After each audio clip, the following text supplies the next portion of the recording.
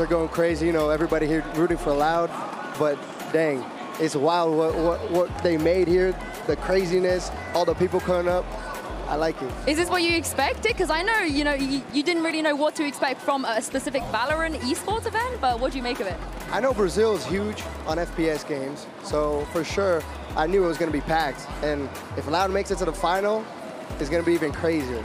Yeah, I mean, you were also speaking to me before we went live that it's really special for Brazilian fans because esports out here, it means something different to them. So would you be able to tell me about that? Yeah, I mean, there's a huge meme on the internet. It's like, come to Brazil, come to Brazil, come to Brazil. Yeah. They throw it everywhere.